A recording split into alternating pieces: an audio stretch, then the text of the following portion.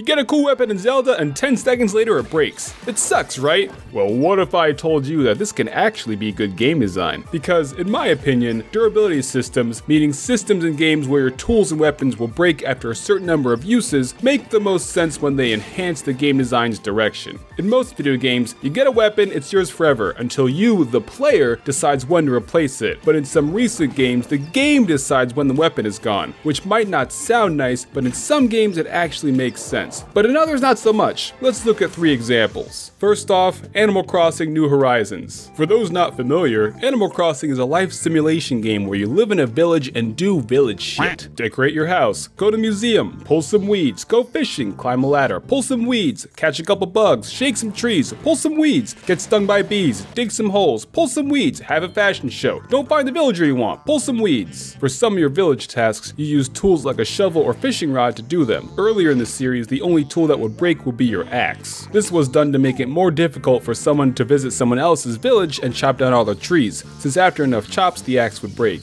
However, in New Horizons, the most recent entry in the series, all of your tools will break. The premise of New Horizons is that you start out on a deserted island and you need to gather resources, or rather hoard resources, to make stuff and develop it into an actual town. You'll start out only able to make flimsy tools that break after a handful of uses, but pretty soon you'll learn how to craft stronger tools that will also break, just slower. There is the highest echelon of tools, the golden tools, that are very difficult to earn the crafting recipe for. Some of them, like the golden net or golden fishing rod, you need to get every fish or bug, so if you don't time travel, it'll take a full real-life year to get them. And then you'll finally have tools that don't break. Just kidding, the golden tools will still break too! While I don't think that video games necessarily need to adhere to real-world logic, why are some of these tools breaking? I've done a lot of digging, literally, and I've never had a shovel break on me. My fish friends have never had their rod break. Not that I've done too much bug catching outside of Pokemon, but I have actually had some fishnet stockings rip when I'm too hasty, if you know what I mean. Am I right, fellas? And what the hell type of corrosive water are you using to water these flowers that causes a metal watering can to break? Is it acid rain? Is this game making a statement on the increased pollution in our ecosystem? I think the reason the tools break is to get the player into a gameplay loop based around crafting. The tool breaks, so you gotta do more crafting to make a new one. The game wants you to craft. So let's get crafting!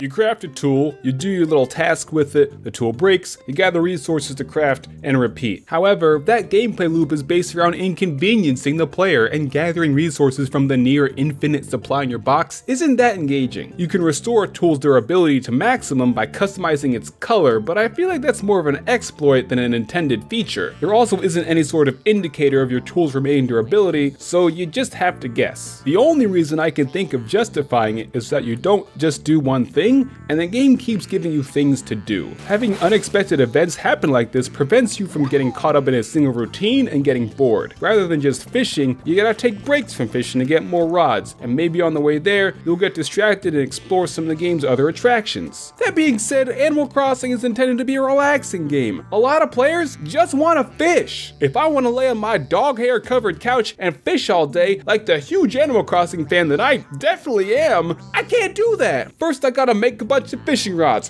one at a time, and then craft a bunch of bait, one at a time. This doesn't feel like a system that benefits the player's experience. It feels like a system that's designed to make activities take as long as possible, like a lot of things in Animal Crossing. I don't think this system suits the game's direction very well, nor does it enhance the game at all. How would I improve it? Well, besides just outright getting rid of it, I would instead either increase the durability of the normal level of tools, or add another level of tools between normal and golden, like reinforced tools that break, say, after every 10 days of regular usage. I would add some type of indicator to let the player know when a tool is lower on durability. I would add the ability to craft multiple of the same item at once if you have the resources. I would add the ability to craft using the materials straight from your box rather than having to add it to your inventory first. I would add in a repair function that costs fewer resources. And I would add some sort of incentive regarding number of tools broken besides a Nook Miles ticket achievement. But as it stands now, I give Animal Crossing New Horizons' durability system an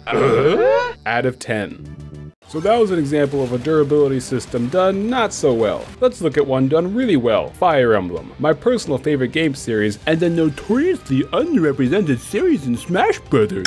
I did it! I'm the 1000th person to make the same dumbass joke about Fire Emblem characters in Smash Brothers. I won! For those unfamiliar, Fire Emblem is a turn-based strategy role-playing series where you build an army, trust nobody, and fight in tactical fantasy battles. And between battles, you make preparations for the next battle, and the units you control flirt with each other, sometimes get married, and even have kids. It's basically thirsty chess. Across the series, they've used different durability systems in each entry, and a few of them didn't have one at all. For the purposes of this video, we'll look at the one used in Fire Emblem Three Houses, the most recent game in the series, because A, I think it has the best durability system of all the games in the series, B, it's sold the best, and C, it's the easiest game for me to get footage of. Each time a unit does an attack, that uses up some of a weapon's durability. Weaker weapons generally have more uses, and strong weapons have fewer uses, so as a strategy game, the player has to make interesting decisions in terms of when to use each weapon. Maybe you use some of the weaker and more common weapons on weaker enemies, and use your stronger but less durable weapons on the stronger guys. There are other variables that the player needs to balance too with weapon choices, such as accuracy and critical hit percentage. We're just focusing on durability here. In Three Houses, there are also combat arts, basically special attacks you can do that will cost more durability than a regular attack. So maybe you want to use some of the weaker weapons with more uses to activate the special abilities of the special moves. Or maybe against a strong enemy, you want to go all out with a strong attack and strong weapon. It's the player's decision. If a weapon breaks, you can repair it for the cost of both money and resources you've collected from previous battles, or get rid of it and buy a new one entirely. But you can only do so between battles, not during, and you won't be able to afford to repair and replace all your weapons all the time. So you have to manage durability both during battles and between battles. Having a repair system between battles also makes it so that there's less hesitation to use your powerful weapons. In previous Fire Emblem games, many players wouldn't use their ultimate super powerful weapons very often, since there was only one in the game and you'd lose it forever after it breaks. Now in Three Houses, you can use your really good weapons and repair it after battle, but you can't solo the entire map with only the super weapons since they'll break pretty easily. This type of system enhances the game due to its genre. Fire Emblem is a strategy game, most of the time. And strategy games are all about resource management, be it your units themselves or their items, so it makes sense that the player would have to manage these types of resources. More resources to manage and more variables to consider means the player has to make more decisions, and the game all about making decisions. It's a thinky game, you gotta think about it. So I give Fire Emblem Three Houses' durability system a Here is something to believe in. out of 3. Now for the one you're all here for, Legend of Zelda Breath of the Wild. Are we playing frisbee golf? Because get ready for some discourse. You stink! For those unfamiliar, The Legend of Zelda Breath of the Wild is an adventure game where right at the start you wake up from a 100-year coma, half naked like you were just summoned in a gacha game, and you run around the world completing puzzles to increase your health and stamina, collecting weapons and items, and eating a fuck ton of apples, all to increase your chance of success in creating a sweet new motorcycle. I mean, your chance of success in defeating the final boss. The way the story goes, the last time you fought his forces, you got caught off guard and it didn't go so well for you, hence the coma. So this time you really want to take your time and prepare. And before anyone comments, yes, it is entirely possible to just run straight for the final boss after finishing the tutorial and beat the game in like half an hour. However, that is something only accomplished by expert players who have played the game before, not first timers. With the exception of optional weapons like the Giant's Knife from Ocarina of Time and Razor Sword in Majora's Mask, weapons in the Zelda series typically didn't break. That being said, limited use items are nothing new to the series. You run out of arrows or bombs, you'd have to go get more. But in Breath of the Wild, all of the weapons you find will break. So instead of having to reload your arrows, and this one sometimes you also need to find a whole new bow. The weapon durability in this game is divisive. For a good amount of players, the new breakable weapon system soured an otherwise fun experience, and for some players, ruined the game for them entirely. While it may be tempting to tell some of those players, quit being a baby and get over it, stupid ass, I understand where they're coming from. Usually in Zelda games, you get one sword and one bow, and that's it, until the game decides you got a better one. The weapons in Breath of the Wild break fast. In one combat encounter against a group of enemies, or against one powerful enemy, you may have multiple weapons break and only a few minutes. It can be frustrating to do a shrine or find a chest with a cool flame sword, only for the cool flame sword to break a few minutes later. It never really bothered me though, for a couple reasons. Partially because I was used to great weapons breaking in old school Fire Emblem. You got the super powerful dragon slaying, fire shooting ultimate blade of legend. 20 uses and it's gone forever, pay up. Not a big deal, never get attached. Am I right, fellas?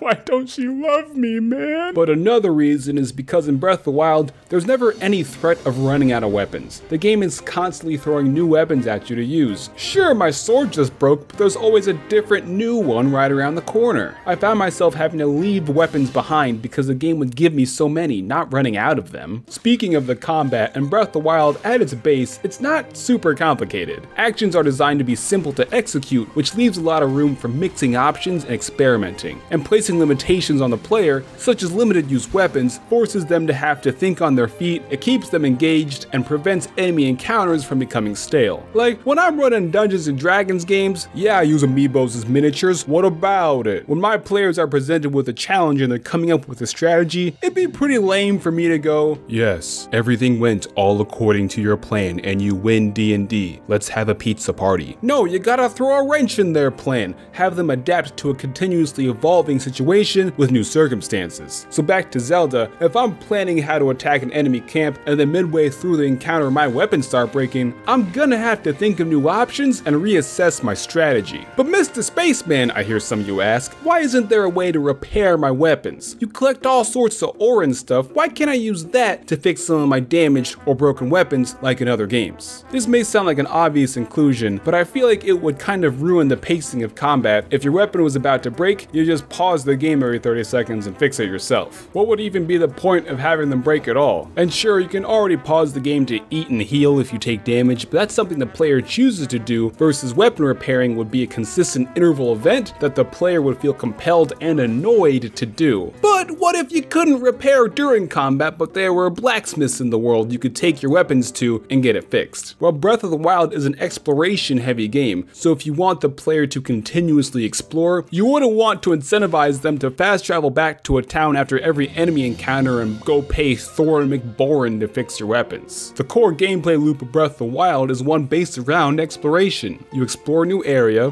fight a thing, and take its weapon when you beat it. Adding in a repair feature would create an even greater excess of weapons than the game already has, and would undermine the gameplay loop that's built around exploration. Besides, if the weapons didn't break, or if you could fix them, how many players would just use one type of weapon, probably the sword and shield, the whole game and never switch it up?